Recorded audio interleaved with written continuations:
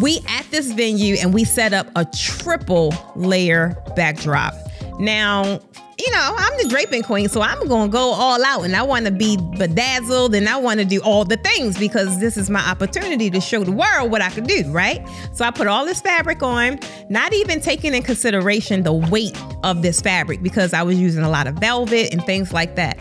So we put it on, we design it, it goes up, and I'm sitting there and it's like a disaster happening in slow motion. It was like, is that really about to fall?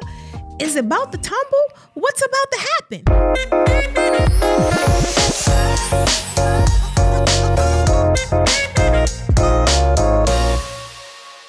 Hey guys, welcome to another episode of Raising the Bar, which is the #1 event draping podcast on the internet. And as always, I'm your fabulous host, Precious Stevens, aka the Draping Queen, bringing you all the ins and outs of the event draping world. Now, here at the Posh Academy, guys, we only believe in dropping gems. So in every episode, we discuss the secrets, the challenges, and the untold stories of event draping. So let's drape it up and dive in. So guys, in today's episode, we're going to be discussing common newbie mistakes in event draping. And I felt as if this was important because a lot of beginners get in and they make all the mistakes that, most of us did, including myself. And I wanted to create this video to help you guys get on the right track and prevent you from making those mistakes. And who else to tell you than me? Mistake #1 is neglecting fabric quality. I know it's tempting to kind of go for the cheapest option, but trust me guys, investing in premium fabric really pay off in the long run. For one, they drape better, they look more elegant, and they make your design stand out. Now, I know you guys are probably getting all the stories about people telling you go to this vendor, go to that vendor so that you can save your coin. However, you end up knocking at my door because you find out that they are not as elegant or the quality that you guys deserve, or that you're trying to attract the kind of clients you want to work with, right? If you're trying to really attract higher paying clients that's going to pay you the invoices that you want, that make you happy and scream for joy, trust and believe they're looking for quality. And with draping, that's kind of really where it lies. It lies in quality and in skill set. It lies in your fabrics as well. So don't go for the cheapest option, guys. If you go for the cheapest option, guess who you're going to attract? You're going to attract bargain basement Betty. And I already know, y'all guys already told me that is not who you want to work with. So what I would like you to consider instead is, if you must absolutely buy affordable fabric, you want to pair it with premium fabric as well. So I am not opposed to buying the economical stretch blends because you see everybody buying those on the internet and you see everyone designing with them. However, if you're looking to stand out, I would highly advise you to pair it with some sequin, but some premium sequin. Pair it with some velvet or some floral print or something that's really going to make it stand out, because it's not going to stand in premium land on its own. That brings me to the story that I just feel compelled to share with you. I staying here today as a draping queen, but that was not always the case. Guys, when I first got in, I learned different things that I actually practice today. And one of those things was satin fabric. I kind of developed a love-hate relationship with satin fabric because it just requires maintenance, right? And it requires a lot of technical skill to manipulate it. And I used this fabric and I purchased this fabric. Not only was it satin, but baby, it was cheap. It was cheap satin. And it just looked horrible. I did not know it took like extra work to steam it and get the wrinkles out. And I was just, you ever design something and you're there now at the event, so you kind of got to go for a throttle, but you feel something in your gut saying, why did you do that? And that's really how I felt. I felt like, I don't know, like a fraud, but I didn't know no better because this is what I was taught, right? But I know that some of you guys have to be able to relate to this story because so many people come to me, what kind of fabric should I get? Like, that's a common issue in the industry. So definitely pay attention to mistake #1. Okay, so that brings us to mistake #2, and that is overlooking venue assessments. And the thing is, not really scoping the venue beforehand can lead to disaster. I get it. No one really wants to take their time to go and do a site visit unless you really know that this is your client. However, sometimes when they still are a potential client, this is really how you show up in your professionalism, right? You want to actually take time to visit, measure, and understand the space. And this is going to make sure that any kind of ideas that you have relative to your design actually match the venue. It's nothing worse than you assuming, or better yet, just taking the planner's, whatever they tell you, right? And then you're going to the actual venue and you're going to set up, and then everything is all wrong. Or what's even worse, if you have obstructions in place of your design, right? It could be things like a fire hydrant. It could be things like an exit sign. It could be things like, nowadays, a lot of the events are taking place at like industrial places, right? So the ceiling structure is not what you would normally think it is, which makes a big difference in your design. Because if you have variations where there may be air ducts in the way, that is going to mess up your entire design, right? So these are things that you really won't know unless you get a complete floor map or some kind of diagram from the venue itself, unless you go to the venue. And that's the things that kind of, not to mention, just imagine if you were looking for an event, right? Or if you was looking to hire someone and someone like, okay, I'm going to go actually do a site visit, as opposed to someone saying, can you send me the dimensions? How would you feel? I know for me, I would take the person that's actually going to do the leg work and the brunt work, I would take them more seriously, right? I would feel as if they really want to bring my vision to fruition and they don't want no mishaps to happen on event day. And that's why these people are hiring you in the first place. So that's really for your design, right? But you also got to consider, guys, your equipment. Now, so many of you buy equipment from various different vendors, and I get it, right? But we create various different sizes. You may have the Posh Basic kit. You may have the Premium. You may have the Platinum kit. There's no telling really what you have. But in order for you to make sure that you're going prepared with the proper equipment, you won't know unless you actually go again to the venue. It's nothing worse than going and you're assuming, right, that your 7 to 12 uprights or your 8 to 14 uprights is perfect. And then you get to the space and find out they're entirely too tall. And the reason I shared that is because that is what happened to your girl. I had a venue that I did not go to to do the site visit. I just took the words for verbatim for what they said it was. And yeah, we got standard ceilings. And back then, there was no Posh Academy. So we didn't have the 6 to 14s or the more convenient kits available, right? So I had, I believe, 8 to 14s. And boy, was those suckers a nuisance, because I would always need a stepping stool or a ladder in order to complete my design. But needless to say, I got to this venue and, they had standard ceilings, which I was told. So I'm just assuming, okay, I'm cool. I go in and I go to stand the upright up, and it wouldn't even stand up. The ceiling itself was like right at 8 feet. And so it would not stand up. And it was just like kind of a disaster. But you know how we do. We get in there and we make things work. A good thing about this particular venue, they had the ceilings like the pop outs. So, to me, it looked crazy, but they didn't care. They just wanted their design up. And all of that could have been avoided, guys, if I just went to the freaking venue from the jump. So here we are at mistake number 3, and that's ignoring lighting considerations, right? Lighting, guys, is everything in event design. Lighting is everything nowadays in almost anything, even when it comes to content. Look at my lighting behind me. It looks fabulous, right? But failing to factor it in really can result in your draping looking dull, or it could look mismatched. It could just look a hot mess. You always want to consider the lighting conditions at any venue, because lighting is the thing that kind of sets the tone. Lighting is something that really makes people feel a certain kind of way, right? You can set a certain lighting and make people feel a little sexy. You can set a lighting and make people feel excited. So you really want to make sure your lighting is accentuating the work that you design. It's nothing worse than you going to put all that hard work into your design and the lighting is dull, it's dim, and no one can really see it. And all of this really could have been avoided if you just maybe use some uplighting, right? You want to reflect your work. You did all that work. You set up all that time. You want people to see it. So definitely take in consideration what the lighting looks like at the venue, because if it's anything that you need to brighten up or bring some extra tools or some extra elements to brighten up your work, don't be afraid to do so. And another thing with lighting, guys, is it kind of sets you apart, right? If you just have, let's just say, the same backdrop, but you have it in Exhibit A and you have the same backdrop in Exhibit B, but it has those up lights on it, 9 times out of 10, more people are going to be drawn to Exhibit B just because it gives more elements of depth, it gives more elements of design, and it just gives a more polished look, meaning you're showing up as the professional. Now, if you don't have uplights, guys, I get it. You will want to consider putting it into your inventory, but a lot of these venues, guess what? They already have them, right? So it's no harm in asking or finding out a way to upsell your client, right? Until that actual additional add-on. Trust me, if you have 2 different designs and you show them the effect that the uplighting will provide, I don't know about you, but Betty with the bag gonna want that. So next up is mistake number 4, and that's not prioritizing safety, guys. Your draping should not only look stunning, but it should also be secure. You always want to use proper hardware and ensure that everything is securely in place.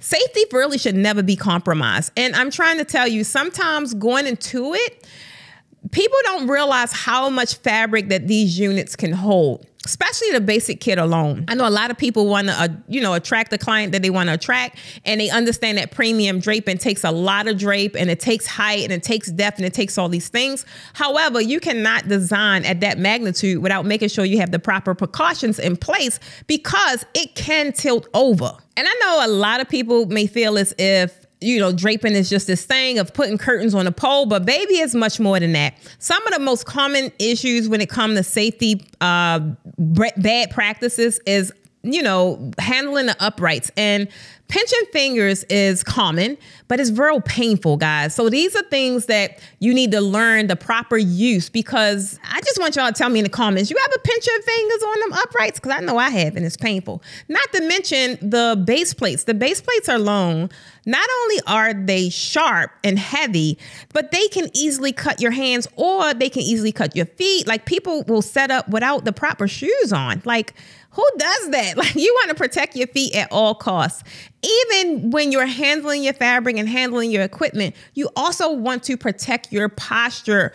Guys, trust me, from someone with a bad back, you do not want to be in this game dealing with premium draping and your back is inflamed. So just even practicing good posture, these are all things that's going to help you eliminate those little mishaps that really cause a big deal. And I'm only telling y'all these things because I think I made all of the mistakes, but one that particularly stands out when it comes to safety is we at this venue and we set up a triple layer backdrop.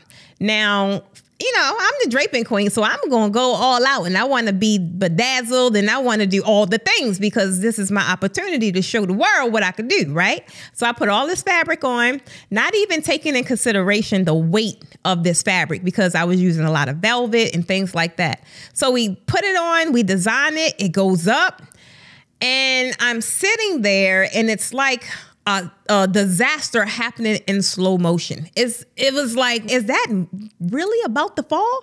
Is it about to tumble? What's about to happen? And you kind of sit there struck, not knowing what to do, right? But thankfully, my team, everybody kind of seen what was happening and was able to kind of run in and kind of just like protect it from falling. But just that feeling alone, because you know that your brand is on the line, your reputation is on the line. It's like, what in the world is happening? So I'm trying to tell you guys, y'all don't want that feeling. So just go into things, think thoroughly through what it is that you have to do, and think about all the safety precautions needed to make sure that you make it out there safe. So let's talk about mistake number 5, and that's just simply doing too much. A lot of people overcomplicate the design, right?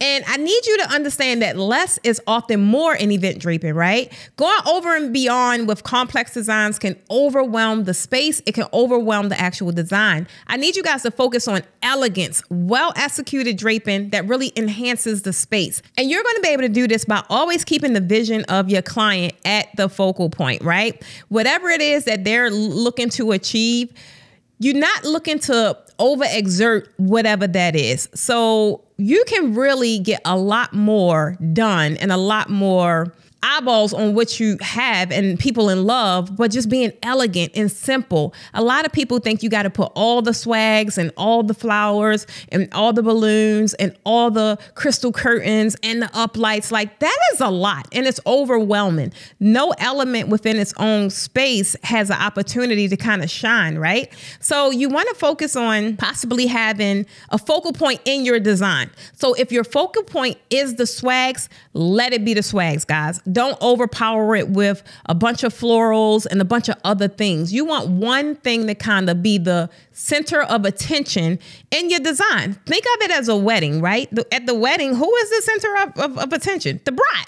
So think of your backdrop. Who do you want your bride to be? Is it the valence? Is it the florals? Is it the elements, meaning your tie backs? Is it the you may be putting gold crystal curtains and gold butterflies or gold anything, right? You want to have one focal point because that is what people are going to really draw their attention to. That's what's going to kind of be the steal of the show.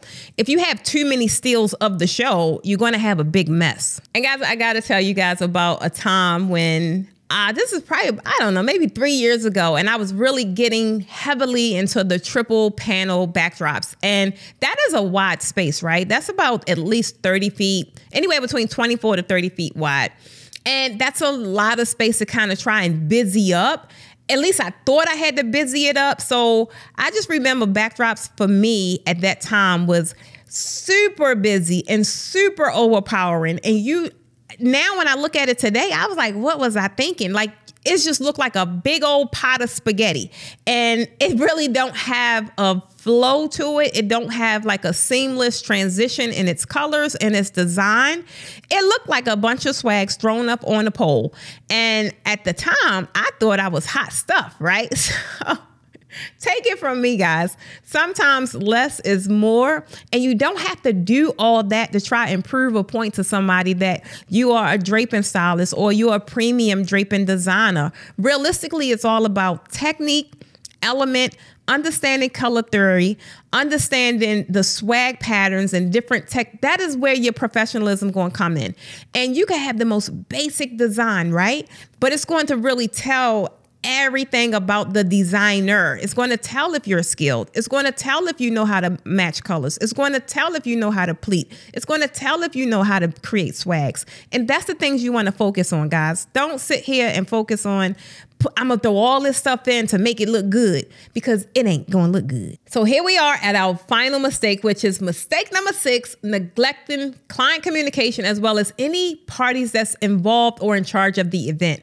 Last thing you want to do, guys, is assume. You don't want to assume because you already know what they say about that, right? You always want to communicate. The main thing, like I've always said, understand your client's vision, guys. You want to understand not only their vision, but also the preferences and any specific requirements that they may have. Some of them may be a little wild, but however, you have to take those things into consideration and determine what you can deliver and what you cannot. The main thing is that it ensures you deliver an end result that exceeds their expectations. And this is where you're going to thrive, right? Being able to over deliver. This is how you get your clients to come back. So when you are communicating with your clients, not only you want to find out what it is that they need, but you need to let them know what it is that you need. If you have an intricate design or something that takes extra time, don't you assume that you're just going to get early access to the venue, because it don't work that way, right? This is like special requirements. These are special requests. And just because you convey that to the client, guys, does not mean that it's a guarantee. This is where you now need to start communicating with other parties that's in charge of the event, such as the planner or the venue owner or whatever the case may be. Because I'm going to tell you right now, the actual bride or whoever your client is, they are going to tell you, oh, yeah, it's good, it's good. You could come on. Baby, don't listen to them. Some key moments when you want to definitely have open dialogue and open communication with your clients is on the most smallest things. Trust me, just trust me. This is the stuff they actually appreciate, right? It makes them feel what? It makes them feel heard. So even if you're relaying back to their color combination, right? Showing them some examples, For me, I love being super involved with my client's entire process. I never have a situation where they give me the vision and I'm off the la land to design, and then I'm back and say, voila, here I am, magic, and I'm gone. I want them to come along on this journey. I want them to come along with this experience because it be small things that they may not like. And if you don't have that open line of communication, you won't know. And there's nothing worse than being on design day and you didn't implement something that they don't like. But this can be easily avoided by having those open dialogues. Ask them, is it anything that they don't want to see? Is it any colors that they don't want to see, right? Even if you pick out your color combination and you pick out the fabrics, some colors come with many different hues and many different tints. And the slightest tint, you have some of those brides now, the slightest tint can throw them in a frenzy because they would consider it being off. Whereas realistically, it's not. It's just a different shade, right? So these are things that you can easily take in communication. Even when you're there, guys, when you're there, I know we are designers, right? And when you design, you want to be out, right? Some designers stay around because there's a lot of potential in the room. There's a lot of potential clients in the room. But some designers, after they design, they're ready to leave because it's a long time before it's time to strike and break down. So they leave. However, don't just walk off, y'all. Even conveying the message to your client that you are leaving. You don't want your clients to come out, and they could be coming out to give you a big thanks, or they could be coming out to give you a tip. But if you're gone, you missed the opportunity. In addition to that, guys, you can still have communication specifically on the day before the event. This is a big one because sometimes, in a lot of instances in which these are good instances, you are able to get access to the venue early on, right? You could get early access as early as a day. You could get a day in advance, or you could get a couple hours early. However, it's far and in between, but you don't want to assume. So you want to make sure you're in communication with possibly the venue owner, the planner, or whoever is in charge of making that decision.